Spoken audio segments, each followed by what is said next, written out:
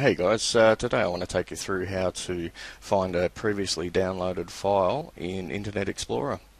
Now there are a couple of different ways or scenarios that would come about. The first, which is the most common, is that you've downloaded a file a few hours ago or yesterday or a week ago and you're trying to find that file. Okay, now the first option you can do is with Internet Explorer open. You can click on the gear icon, top right hand corner, and then you'll see an item there that says View Downloads. And that will open up your most recent downloads, and you've got choices there to either open with, or run if it's a program. Now if it was some time ago that you've downloaded the file and you still can't find it in the library, just close that.